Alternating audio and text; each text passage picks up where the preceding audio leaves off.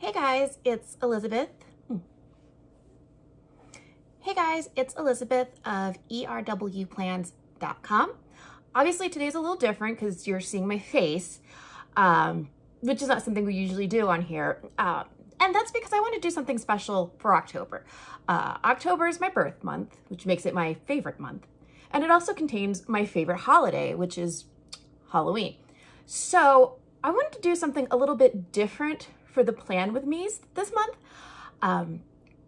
I love doing a few things, planning, of course, and also watching true crime and listening to true crime on podcasts and just reading true crime books. And I'm kind of an obsessive true crime person. Like when I was growing up, there were actually serial killer trading cards and I collected some of them because I'm true crime obsessed and have been since before it was called informative murder porn on South Park. So I decided I wanted to do something a little different. And for this Plan With Me, instead of telling you what I'm doing, because I've done 24 Plan With Me's at this point in my YouTube career, and you know, I've explained everything I'm doing, plus all the mini videos, which you can see on Patreon. You just know my methods by now. But what you might not know is my love of true crime. And so I figure I'll do a Plan With Me, but instead of explaining what I'm doing, I'm just going to tell you a spooky true crime story for Halloween. So if you like it, this is something brand new. I've never done it before. So if you do like this, please leave a comment below and let me know. And if you guys really enjoy this, I'm going to do at least 3 or 4 this month. If you really enjoy it, I'll do more. So, you know, let me know. And if you don't, also let me know. And these will be the only ones you ever see. Okay, it's a little bit of an experiment here to see how you guys feel about planning and true crime. So with that said, my glasses keep slipping off my face because, like I said, I don't do face to camera very often. Don't really know what I'm doing quite yet. I'll get it worked out by the last of these. With that said, let's jump into today's story before we get planning. Just a couple of notes. First of all, everything that I use in the planner, I'm not going to talk about while I'm planning, obviously, because I'm telling a story, but you are super welcome to check out the description, and that will show you all of the things that I used when doing my planner today. It will also have a link to all of the sources for researching this story. So if you want to learn more, all the info is in the description of the video. And with that being said, one last thought. If you enjoyed the video, like I said, let me know below. Also, please hit the subscribe button so that way you'll get notified. Also hit the notifications button so that as soon as I go live or post another story, you'll get an email or a notification in YouTube letting you know. And of course, like, share with friends, as always. Now, we'll get into today's story. This story is, I'm going to start with this story for this series because it's one that's, I want to say, close to my heart, if that makes sense. A little background about me. I graduated high school in 1999, and it took me a while to get done college. I went 1 semester on, 1 semester off. I've discussed this in some videos and some blog posts before, but I have major depressive disorder and ADHD. And so how that works out is in college, I would do 21 credits in a semester and burn myself out completely, and then have to like cocoon for 6 months to a year to recover. And then I'd go in full force. Oh my God, I'm going to do all 21 credits again. And so it took me 8 years instead of 4 to do a 4-year degree. I went to a couple different colleges, one of them being where I graduated from, Rutgers University in New Jersey. And I also knew quite a few people from my high school that went to Trenton State, now known as TCNJ. I think technically it already was TCNJ at the time my friends and I were going to school in the area, but we all knew it as Trenton State. When I was on the high school diving team, we did our diving practice at Trenton State, so it's just, I will use Trenton State and TCNJ interchangeably. It's the same school, okay? So I know a lot of people on campus. It's 30 minutes away from Rutgers if you drive as a crazy bitch like I do. So 45 minutes if you drive like a normal human being. And so I knew people on campus, and I spent a lot of time in Trenton State. Went to a lot of parties. My husband even graduated from Trenton State. So, like I said, I knew a lot of people up there and spent a lot of time up there. And during the years I was going to Rutgers, this case occurred. So it was very much fresh on my mind, on the mind of people I knew at Trenton State. And it also was something that's close to me as someone from South Jersey, because the subject of our story is also from South Jersey, a Philly sports fan like me.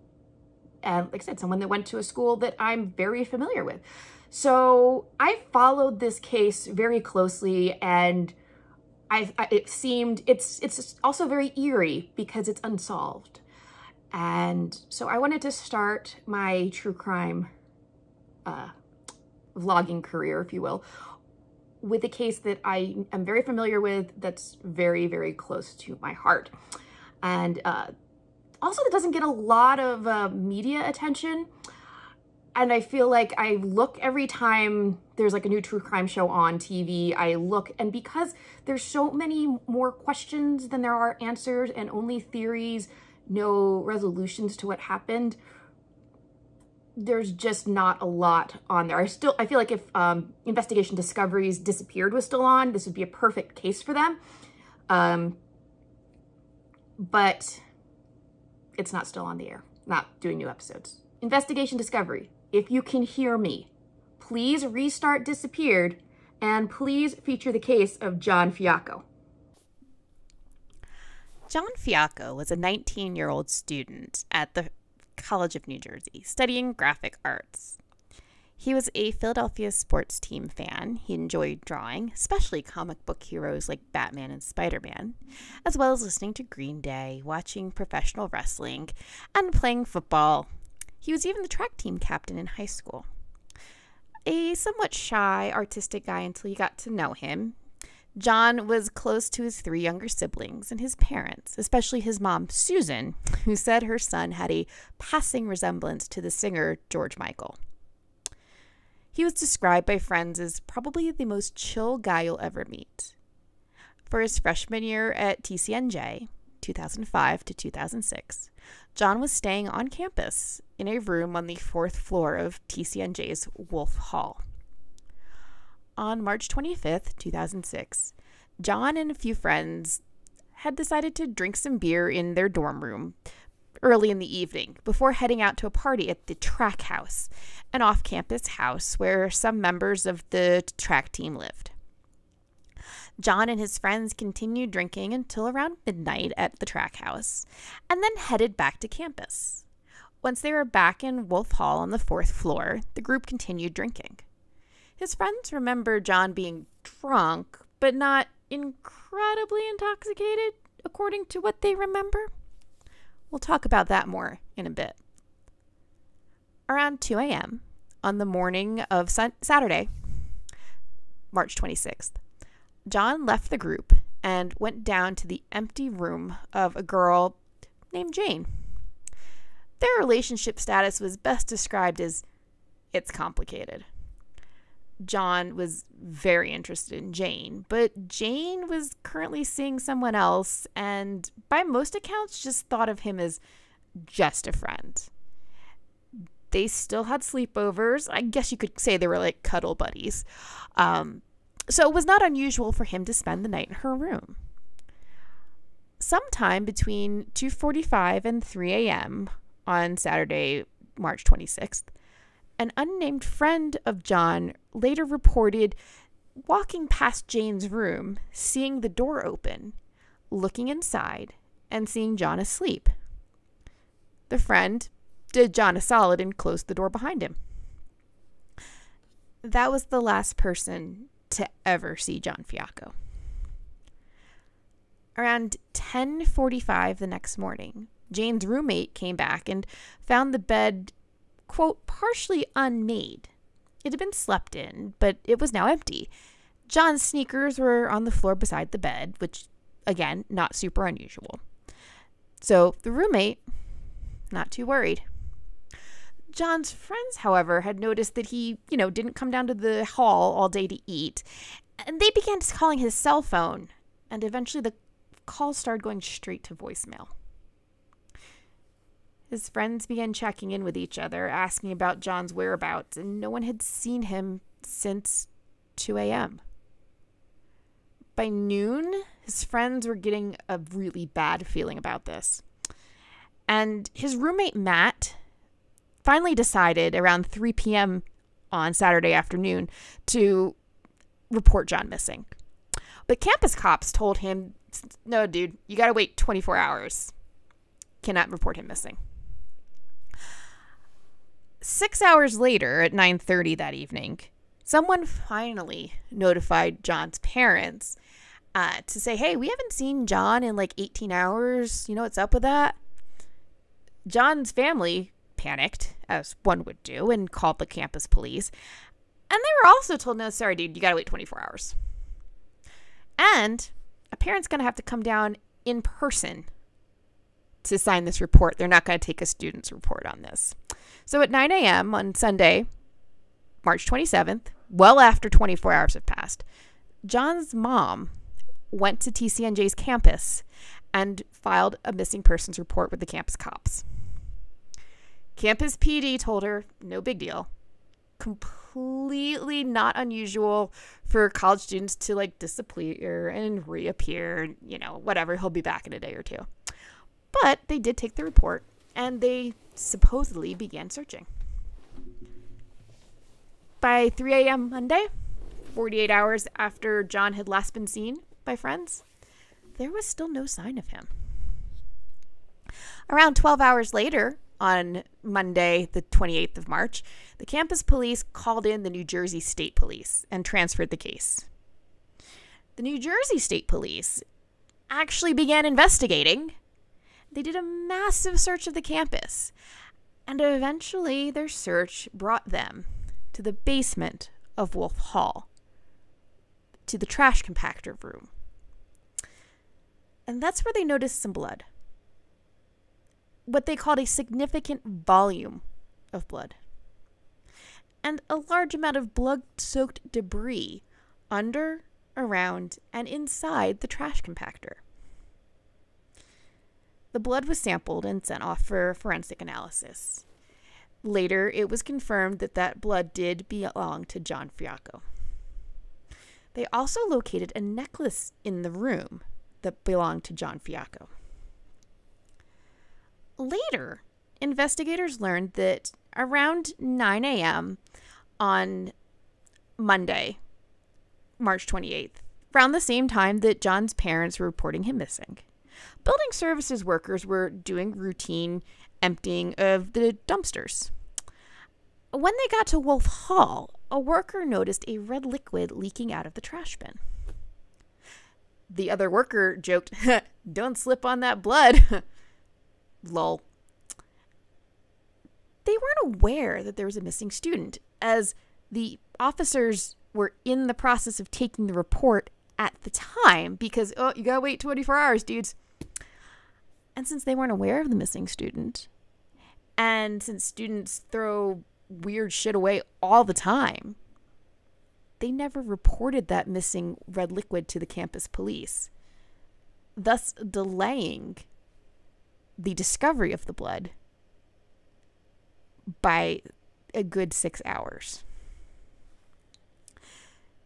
Once the blood has been discovered, the investigation shifts to where the dumpster contents went after it was loaded into the trash truck.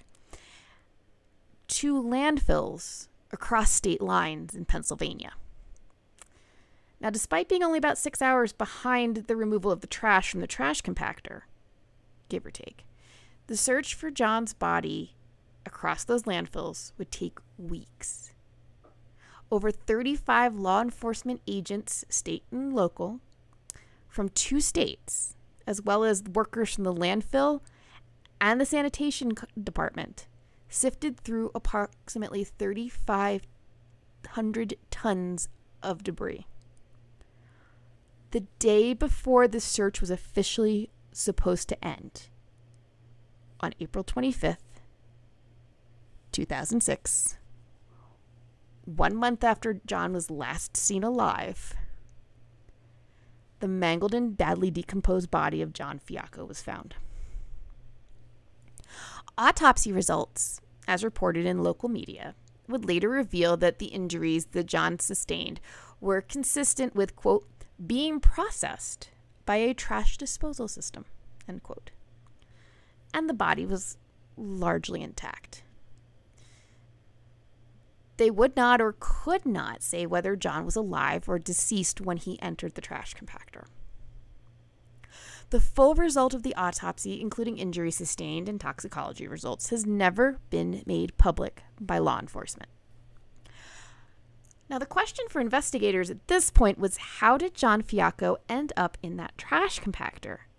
And why was he there in the first place? Officials spoke with over 1,000 students and workers at Trenton State, and they interviewed 150 friends, family members, and close associates, but they were unable to identify a person of interest or suspect. Now, there were a lot of theories. Some students, a large number of students, in fact, said it was a drug deal gone wrong, though friends and family who knew John insist that the only drug he ever touched was alcohol.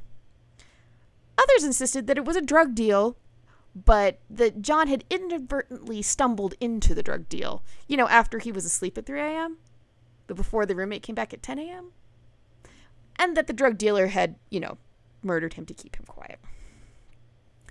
People pointed out that the trash chute from the 4th floor to the trash compactor was known to be incredibly noisy. So if a group of people had been shoving his body in the chute, students said, it was unlikely anyone would have heard him or noticed.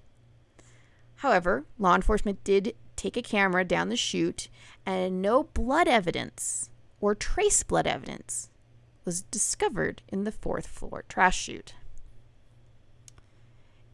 In 2011, the family of John Fiacco floated their own theory of murder, alleging that a mentally ill former graduate of Trenton State, who's never been formally identified, so I'm just going to call him Steve, told multiple people that he'd murdered John.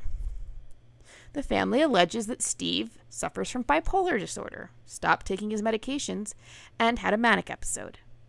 They allege that during these episodes, Steve was known to leave his home in the middle of the night and wander the Trenton State campus. It's alleged that on the night of March 25th, 2006, Steve snuck into Wolf Hall, murdered John Fiacco, and shoved his body down the trash chute all by himself. According to Fiacco's family, Steve was involuntarily committed to the psychiatric hospital 2 days after John went missing, which is okay, it's a little strange of a coincidence, a little sus, but officers have stated that Steve was interviewed during their investigation. They've provided no details publicly regarding Steve's statements, but again, reiterate, they have no person or persons of interest, and there are no suspects. Now, I have some problems with this theory. First, John Fiacco is an athletic guy, as we mentioned before. He weighed somewhere between 175 to 180 pounds at the time of his death, so it seems improbable that someone who wasn't an athlete, like Steve, would be able to single-handedly move John from Jane's room to the trash chute, which is about 2 feet by 2 feet in size, and squeeze John down the chute into the basement all by himself. Also seems improbable that a single person, like Steve, would be able to carry a 175 to 180 pound man down 4 flights of stairs in a dorm room building into the basement, either firefighter style or, two-hand carry like a little baby, and no one's going to notice and think that's weird.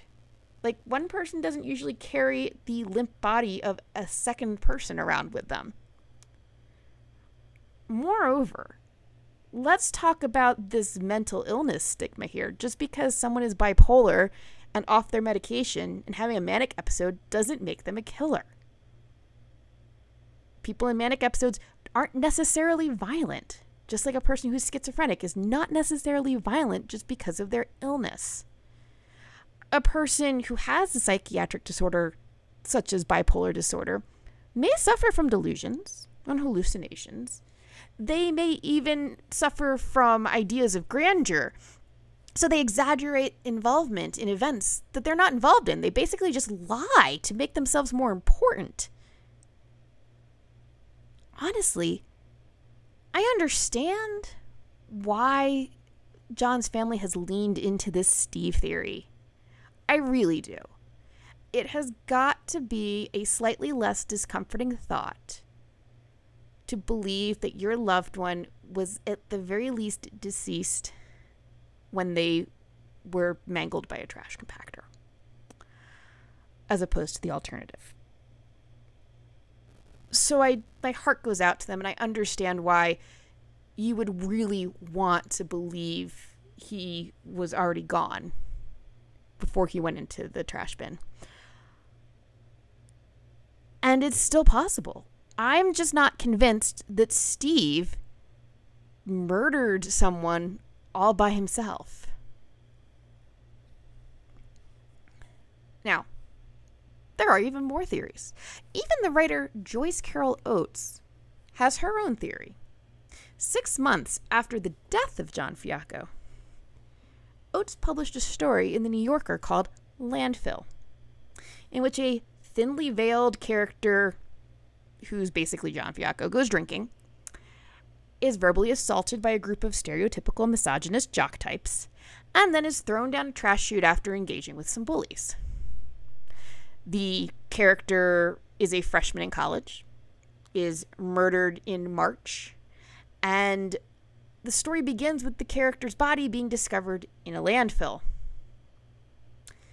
Now, Oates at first denied that this story was in any way related to John Fiacco, which, I mean, really, Queen?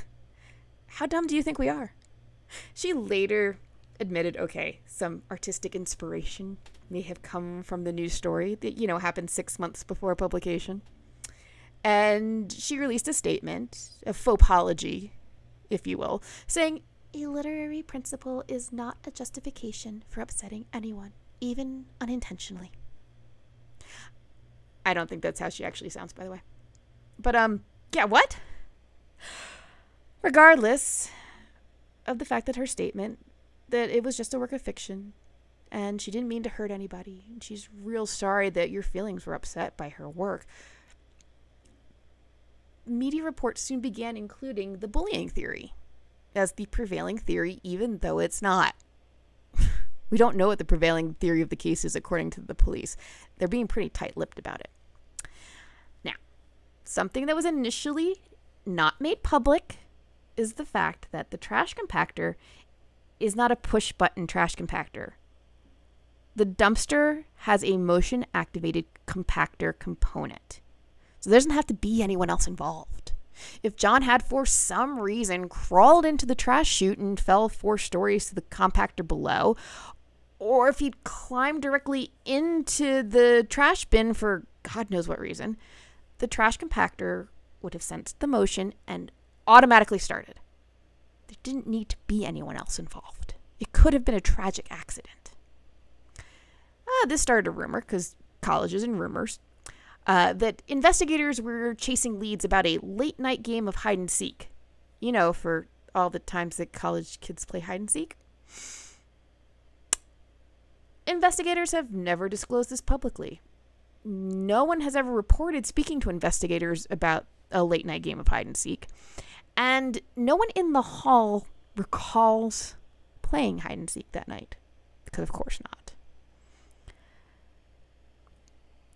Another theory is that he may have decided to commit suicide via trash compactor, even though no one knew about the trash compactor automatically turning on at the time, and I never would have thought of committing suicide that way, and I have major depressive disorder, so I think about suicide a lot. Now, John's necklace was located in the trash compactor room, not in the trash or on his body. This got some people thinking, and a new theory emerged. Had John tried to give the necklace to Jane, but Jane was like, no, dude, what part of just friends do you not understand? And then feeling rejected, he threw away the necklace and then went, crap, I love that necklace. I need to go get that. So he chucks it down the chute, goes, shit, goes running downstairs and jumps in the trash bin. Doesn't realize that the trash compactor automatically triggers. Could this have happened? It's possible. Now, it's important to note here that there has never been any evidence presented by law enforcement to the public to support any of these theories. Officers have stated, again, no suspects. They have been tight-lipped about their theory of the case. The death of John Fiacco remains an open investigation. In 2008, the Fiacco family filed a $5 million wrongful death lawsuit against Trenton State.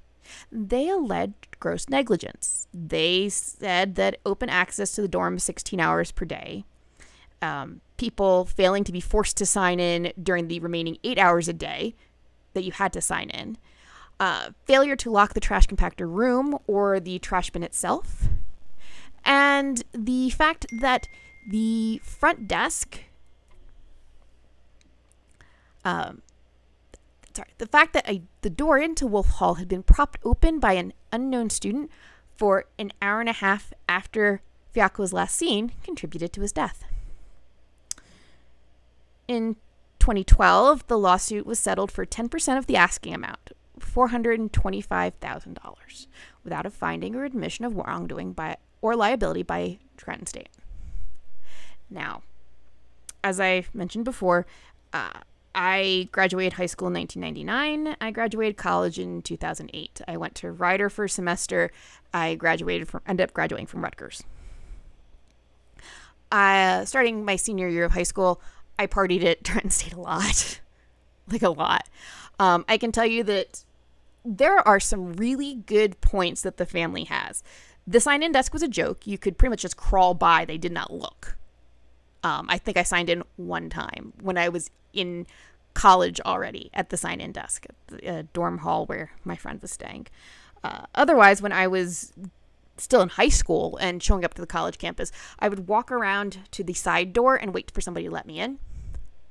So I think they have a point about the front desk not being very secure. I mean, when I was at Rider, we had swipe cards to swipe in and out of the automatically locking buildings, and the buildings were locked 24 hours a day. So sure, someone could like tailgate you in, or someone could hold the door open for you, but for the most part, you know, the school did their due diligence. But also, like I said, people just let me into the side or the emergency exit doors at Trenton State buildings, because if there's one thing that's certain in this world other than death, taxes, and data loss, it's that if you tell a college kid don't do something, all they're going to focus on is doing it. Okay? So,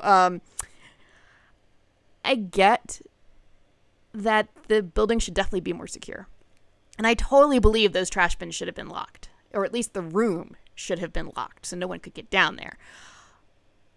But the propped open door, that's just going to happen no matter where your kid goes to school. I'm sorry. So I don't know. You know, their lawsuit has some merit, but it doesn't matter because it's been settled with no admission of wrongdoing.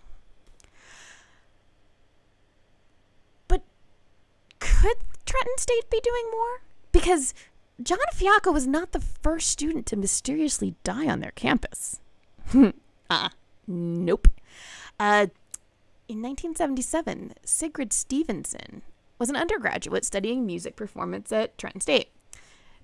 She liked to sneak into the buildings to practice piano after hours. Because again, college student, tell them don't do something, they're going to go fucking do it. Originally from California, Sigrid was a free spirit, kind of a hippie flower child who was born like 10 years too late to really be a part of the movement. But she still had that free lifestyle. She hitchhiked around the US and Canada until she was in her 20s before deciding, I'm going to go enroll in college and become a music teacher. On September 4th, 1977, a college police officer noticed a bicycle outside of the supposedly closed and locked auditorium at Trenton State and went inside to investigate. Inside, he found the fully nude body of Sigrid Stevenson draped in the canvas piano cover. She'd been bludgeoned to death on the stage, most likely while she was sitting at the piano. It was reported at the time the beating was so savage, she was unrecognizable to anyone and had to be identified by friends by her hairstyle and color. Now, she was found nude, but an autopsy later determined she was not sexually assaulted. And more interestingly, her clothing was found folded neatly nearby, as if it was taken off and placed there by Sigrid. There was no tears, no stretch marks on the clothes, and there was no blood. Given her free-spirited nature, some theorize that she was practicing piano nude, which, well, that's a choice. And in the course of her playing, someone snuck up on her and murdered her. Hundreds of people were interviewed, including a firefighter she'd been living with but was not romantically involved with. Like John and Jane. And they interviewed a professor with whom she was particularly close but not romantically involved also. Thank goodness. And they came up with nothing. She had no significant other at the time. So they kind of hit a wall. No person of interest or suspect was ever named, much like John's case, and no arrests were ever made. Much like John, her murder remained an unsolved mystery. Now, it has been said that the most likely suspect in this case was a current student at Trenton State who had allegedly been known to follow her. It's theorized he was rejected by Sigrid, became angry, stalked her to the auditorium, and murdered her while she practiced.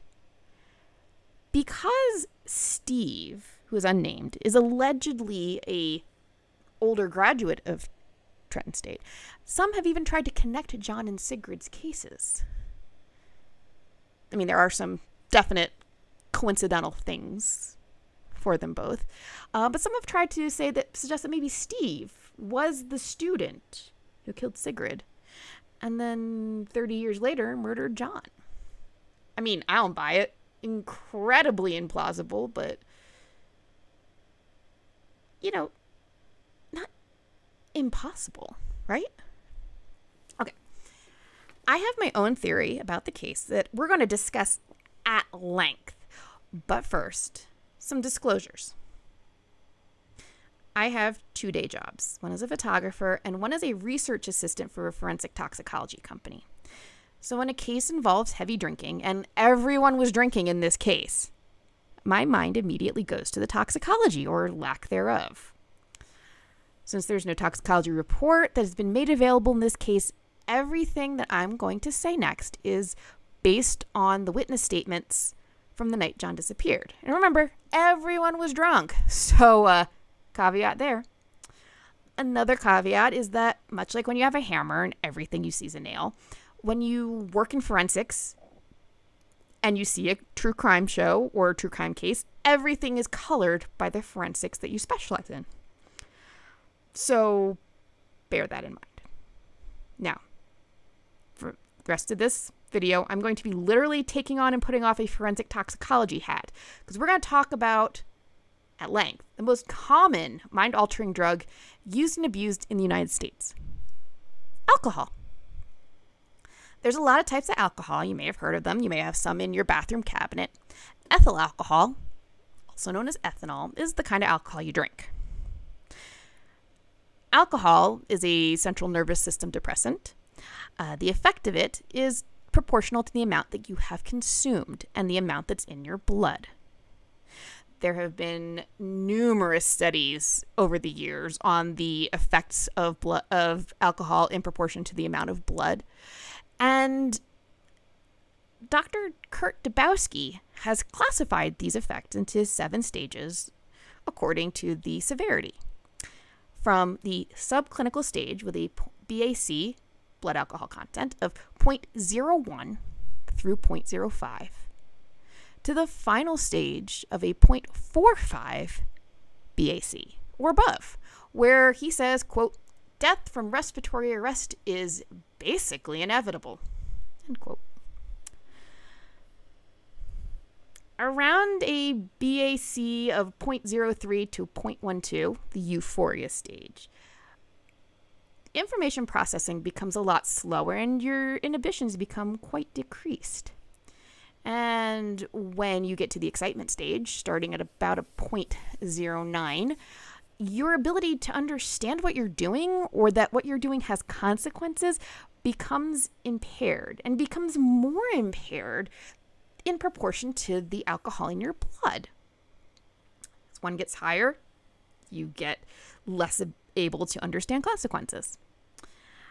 An individual who is an experienced drinker, not your first time at the rodeo, may appear less impaired to an untrained eye and may even be able to complete simple tasks or routine daily tasks, not complex tasks like driving, but simple things, like tying your shoes without issue. It's difficult for someone who's not trained to recognize these signs, like a freshman in college, to distinguish whether an individual is actually impaired and to what degree of impairment. When I was in college, story time, a friend of mine unfortunately lost her roommate to alcohol poisoning. Her friend came home from a party, passed out on the sofa of their apartment, and just never woke up. My friend reported to the police that her friend made noises, moved around, she didn't vomit, didn't seem to be in distress. She just sounded like she was snoring when she got home. There have been numerous incidents over the years at other colleges, including Ryder, where I went briefly, where students during hazing rituals are compelled by other students to consume huge quantities of alcohol in a really short amount of time. They pass out and die of alcohol poisoning. Now, my friend was sober when she found her roommate dead and called 911, right thing to do. But more often, other underage drinkers finding a fellow student unconscious from alcohol poisoning delay that call to 911 to cover their own drinking, or they never call at all. Instead, they're more likely to attempt to drive the person to the hospital and dump them off in front of the ER, or move a dead body to a location that hopefully someone will discover, than they are to take the appropriate actions due to, again, impaired judgment, impaired understanding of consequences to their actions, and a concern for their own safety that outweighs anything else. Something important to understand when the next part that we're going to talk about is how your body deals with drugs and alcohol. When you eat or drink a drug, such as alcohol, there are four phases that the alcohol goes through: absorption into your bloodstream, distribution throughout the body via the bloodstream, metabolization of the drug in the body, and elimination from the body, urine, sweat, saliva, any way that it can get the drug out, it's getting it out.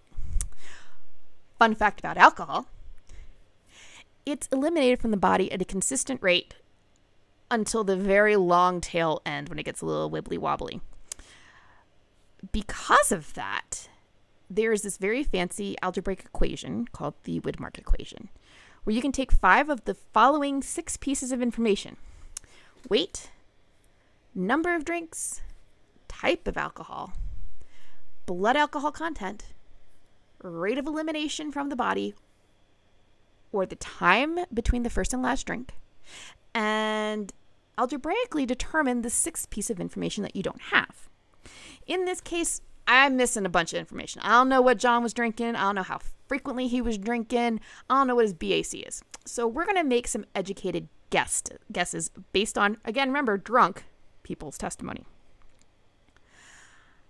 All told, depending on what alcohol was consumed, how much, how frequently, a rough calculation says John could have conservatively been a 0.12, not overly drunk, but still too drunk to be aware of consequences or any good decision-making skills, up to a 0.35 or higher. The low-end estimate works well with that disposed necklace theory we talked about earlier. The necklace, being lightweight, would have been thrown down the chute and it would have bounced off the trash bin onto the floor. John, experiencing emotional lability, has a change of heart. Oh, crap, I'm not mad anymore. Now I'm upset. Runs to the basement to try to retrieve it, jumps into the bin, too drunk to realize what is happening to him. At that higher end, he would have been somewhere between the stupor, coma, or inevitable death stages of alcohol consumption and would have experienced respiratory or cardiac failure. Now, these are extremely rough calculations. I have used the standard drink, which is 12 ounces of 4.5 alcohol by volume, ABV beer, 5 ounces of an 8% ABV wine, or 1.5 ounces of a 40% ABV denatured spirit, aka hard liquor, and a rate of between 1 to 2 drinks per hour, which is pretty average for a college student. And I used the elimination average for a human being of a 0.015 per hour. Now, these are all just averages. Numbers would only go up if John had consumed beers that were higher ABV, beverages such as a mixed drink that had multiple shots per drink, or if he was consuming more than one standard drink per hour. In total, my personal theory of the case, based on all of that information that I just dumped on you, is that on the morning of March 26, 2006, John Fiacco died from alcohol poisoning. He'd been drinking extensively the previous night into the morning, by all accounts, at least through 2 a.m. It's my theory that John went to Jane's room, removed his sneakers, passed out in bed, and just didn't wake up. The last person to allegedly see him alive, his unnamed friend who saw him in Jane's bed through the open door, did not state that they went into the room. And it's hard to see into a dark, unlit room from an open, lit hallway. So they wouldn't really be able to tell if John was asleep, unconscious in shallow breathing, or possibly even dead. To me, the most likely scenario is that he was drinking with his friends, who are also underage, remember. Everybody's a freshman here. And they'd been drinking heavily all evening. They were pre-gaming before the party at the track house. And then after midnight at the track house, they went back and kept drinking. It's my theory that one of these friends, or maybe more than one, went to check on John and found him either dying or already deceased. Either way, the person who found him assumed he was dead and told another student or students in their group. And the group panicked, as groups do. A person is smart, a group of people are panicky, flighty, as the saying goes. And they either took his body to the trash chute, which it would be a lot easier for multiple people to conceal carrying that body and pushing it into the trash chute together than it would be for an individual. Or they took him down the 4 flights of stairs to the basement. Yes, one individual, a fireman carrying an unconscious person, is going to be sus, but I have definitely in my time seen people carrying, like a group of people trying to walk their drunk friend home, and it sometimes looks like Weekend at Bernie's. You're like, are you sure your friend's still alive? So, and honestly, I've seen that happen so many times in college, I couldn't tell you. I couldn't identify that person, usually because I'm drunk myself. I don't know. Now, why would they put him in the dumpster? Well, because they probably assumed that, oh, it's Saturday morning, someone's going to come empty the dumpster and they'll find his body. Remember, no one knew at the time that the trash compactor was motion activated. Now, there's going to be no blood in the chute if he went down the chute because he wasn't bleeding. He had passed out, quote unquote, and died of alcohol poisoning, respiratory failure. There's no blood with that. Or, like I said, he was carried down by his friends like they were walking him back to his room. And if anyone saw them, they didn't think anything of it because, like, that happens all the time. It is possible that while he was being carried, his necklace became loose and separated from his body while it was being disposed of. And that his friends either forgot about the sneakers in the room because, again, they're drunk, or they let the dorm room door close behind them and it latched, locking them out of the room and unable to retrieve the sneakers. This is definitely a feature that occurred in the Trenton state rooms that I've been to. not impossible. But wait, you say. His friends at the party all said John didn't appear drunk. So how could he have been that drunk?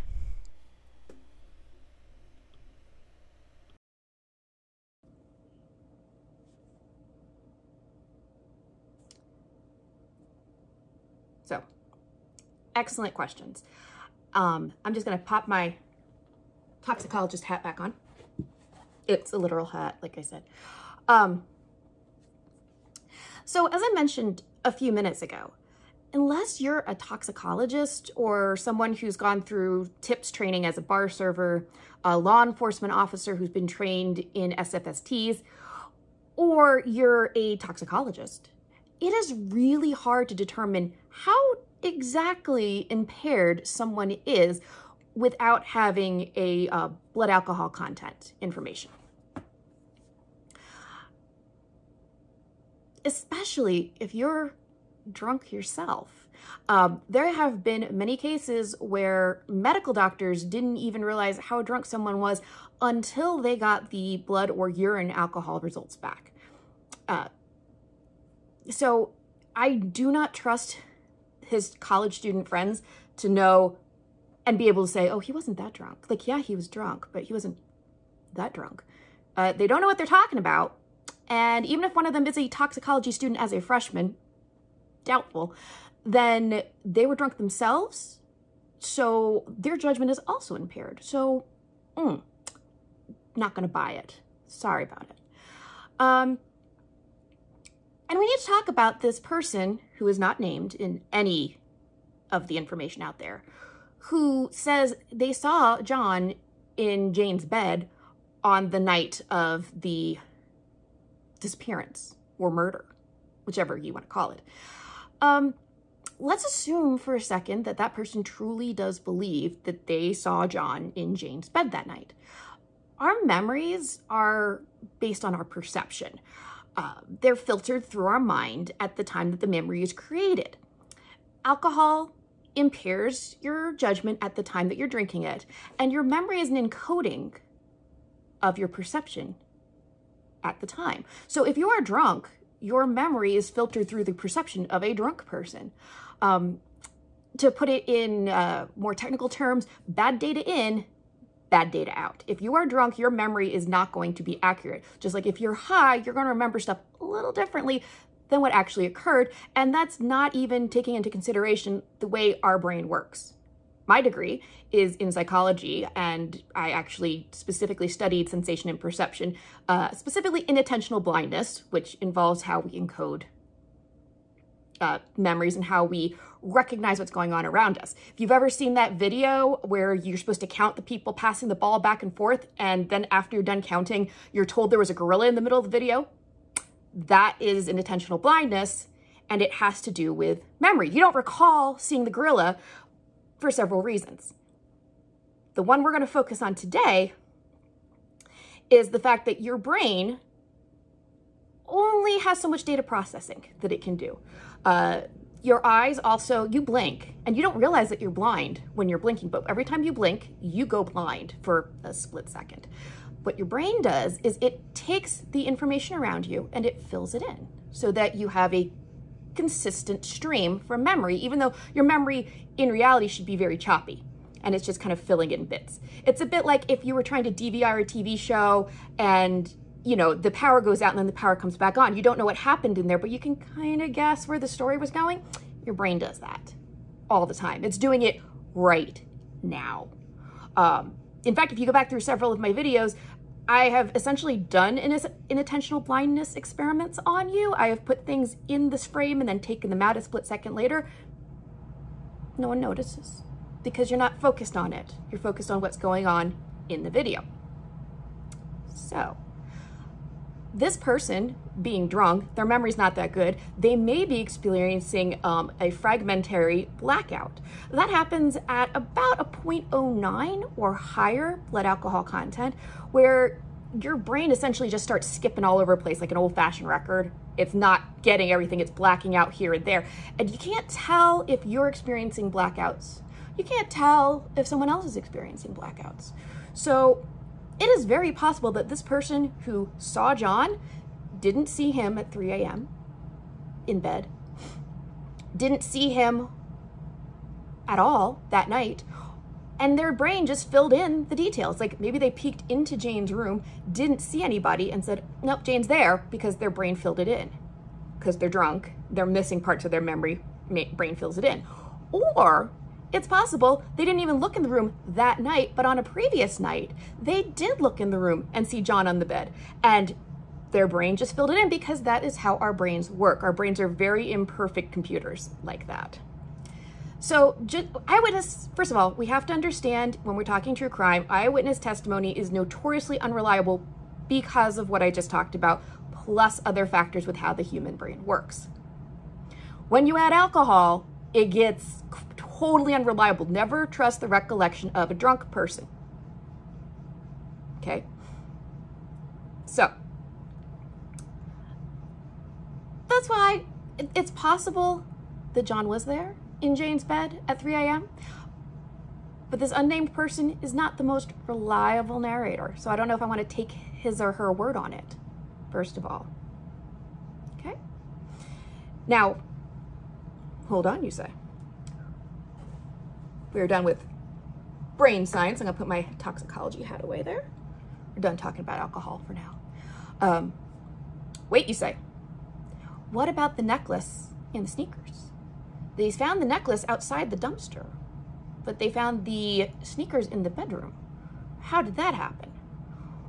Well, if we go with the family's theory that he was murdered by a crazy ex-student, then maybe he was murdered in bed.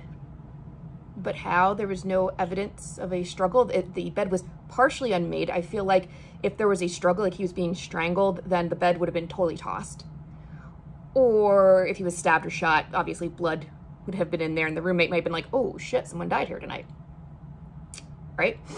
It's possible, if we're going with the murdered theory, either drug deal gone wrong that he witnessed or the ex-student who was off their medication, it's possible that he got up after 3 a.m., before 10 a.m. to use the bathroom or something and walked in his bare feet. No college student that I know who went to Trenton State would have done that because the floors were nasty. But maybe he did because he's drunk. That is absolutely a possibility. But, I mean, just because his shoes are there doesn't mean that he necessarily slept there. Again, let's say that I totally saw him and closed the door behind him. Narrator is an unreliable narrator. Maybe John went to go to sleep and then was taking off his clothes, as you do. It takes off his necklace, which I always take my jewelry off before I go to sleep, and is like, fuck that bitch for not wanting to date me and not want to break up with her boyfriend. Or, oh my God, I'm so sad, this girl doesn't want me. It's a symbol of that. He goes, chucks it down the shaft. That makes sense. Then, because emotional lability is a thing that happens when you're drunk, he goes, oh crap, I didn't really mean to do that. And goes running down to the basement to climb in. Totally a possibility. And explains away both the necklace, which, as I've mentioned before, was lightweight, would have bounced possibly off the dumpster edge and onto the floor. And also explains how he got down there without shimmying down the garbage chute Die Hard style. But there's also the possibility that if in the scenario that I'm proposing, they find him dead or dying and almost dead, and they think he's dead because they're also drunk, then as multiple people are trying to move this body around, the necklace is going to come off. It might even come off in the chute itself. And again, being lightweight, boom, boom, boom, boom, bounces out of the chute and onto the floor rather than going straight down into the dumpster like John's body did. So, again, why would the sneakers be left though? If they're just moving the body, whoever is moving his body out of the room, they're probably not going to stop and pick up sneakers. They're more concerned about moving this 175-pound body. As I mentioned before, at least the dorms that I've stayed in Trenton State, the door, you have to prop it open because if you don't take your keys, because otherwise it's going to close and latch and lock. They take the body, move it to the dumpster, come back, door's locked, can't get in. Oh well, They're drunk. They're not probably too concerned about this whole, oops, his sneakers are there. There's no evidence of what happened. They're still in the clear about the underage drinking. And again, they still think his body will be found. Someone will come clean the dumpster out tomorrow. Not realizing, A, dumpster doesn't get cleaned out till Monday. B, other students are going to be throwing stuff down into the dumpster. He's going to get buried. And C, not knowing that the trash compactor has just compacted him. So, there's nothing in the evidence that points to any one theory being correct. And I need to reiterate that my theory of the alcohol poisoning accidental death and then, oh crap, we're all drunk and we don't want to get in trouble, we need to get rid of this body, is just a theory. It is not based on anything that the police have that has not been released publicly. This is just based on the news articles that included publicly available information. And that was when I was researching this case. Something could have happened in the last 2 weeks since I started research that suggests something different. So, huge grain of salt. And if you're watching this after October of 2021, there could be a huge break in the case that makes everything I've said irrelevant or moot. Okay. Now, I need to point out that this is still an open case in the state of New Jersey. So, any details that have not been shared because they are relevant to the case. And at any time, these theories of how he disappeared, how he died, and how he ended up in the dumpster could be proven or disproven. If a toxicology test had been performed, and we don't know because it has not been released, then that could prove or disprove my theory of the case. Or at least give weighted evidence toward my theory of the case. A point to note, if the toxicology ever does come out, let's put the toxicologist hat back on here. An important note, if toxicology evidence is ever released and there is a BAC involved, a couple of caveats with that BAC.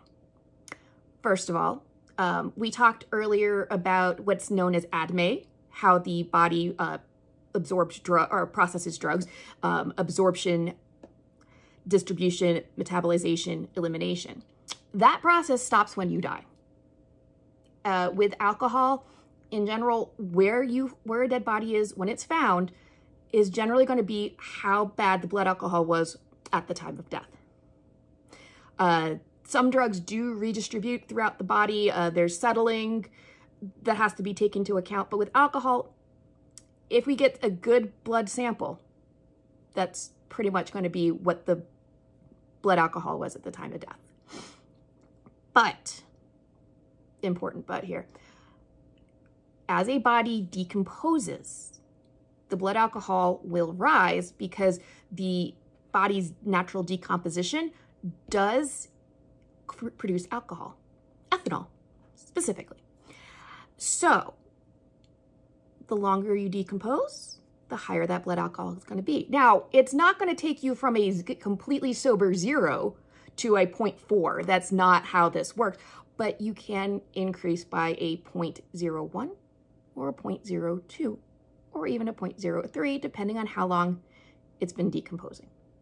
So it could put him into a different stage of drunkenness.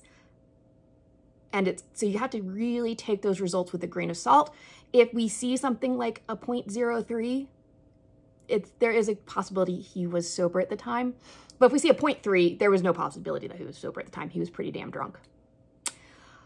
It's possible also that there will never be toxicology results because his body was sitting outside in Pennsylvania in the middle of the spring.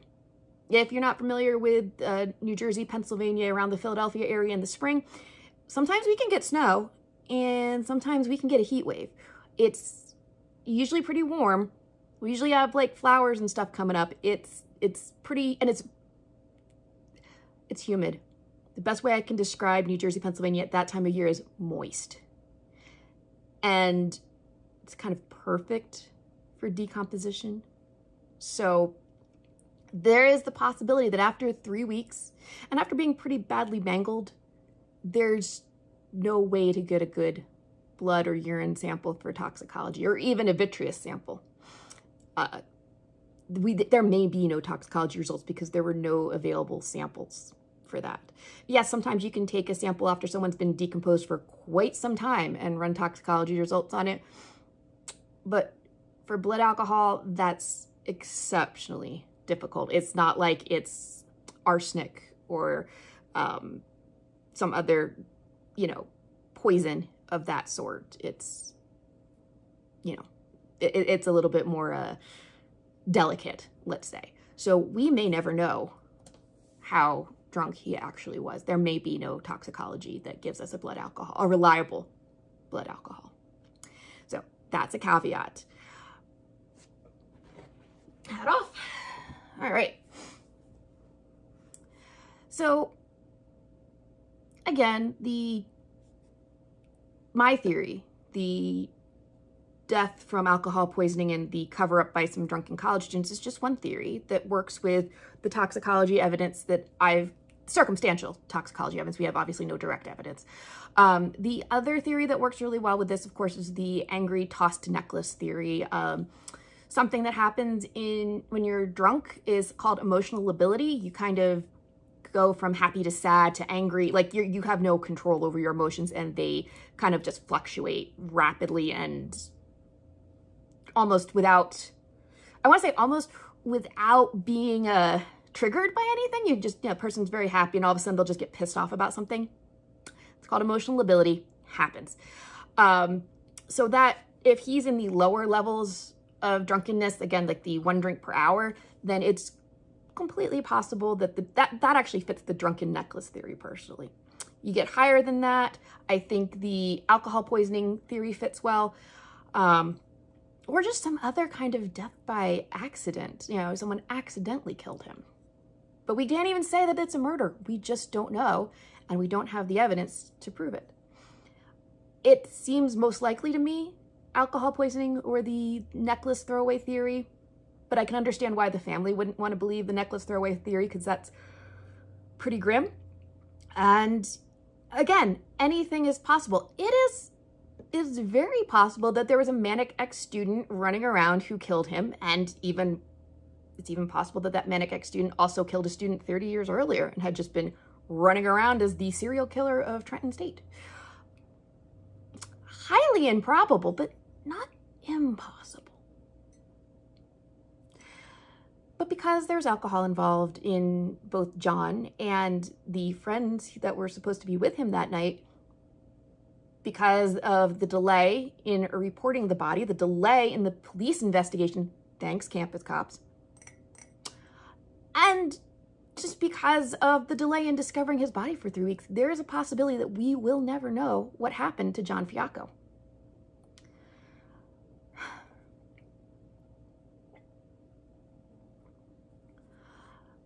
Hopefully for the family, the case will eventually be resolved one way or the other. And if there was a person or persons responsible for John Fiacco's death, hopefully they will be brought to justice.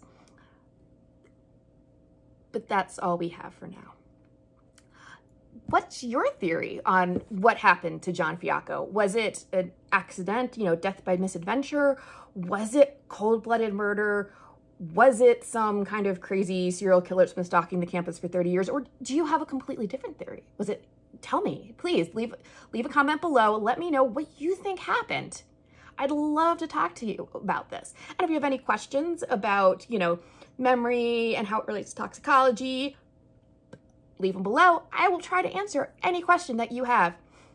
Again, if you enjoyed the episode, please make sure to let me know. Based on your comments, I will either continue this as a once-a-month video going forward in November, or I'll just do it for spooky season, and we'll do no more after that. Just let me know. Make sure you hit subscribe, give me a like, and of course, if you enjoyed it, please share the video with your friends. As I've mentioned before, I don't have any sponsorship deals, so if you enjoyed this and you'd like to contribute to more frequent videos, please consider joining the Patreon, which has little mini videos that don't go onto YouTube, or consider buying a Passion Planner. I use Passion Planner as one of the 2 planners in my life. I love their product. you can either hit the link in the description or type the link in here and use the code Elizabeth10. It'll take 10% off of your purchase, including if the purchase is marked down. So if you have a sale where they're marked down to like $8 each, it'll take another 10% off of that. Again, thank you guys so much for watching. Stay safe, and I will see you next week for a regular video and next week for a planning on crime video. Bye guys.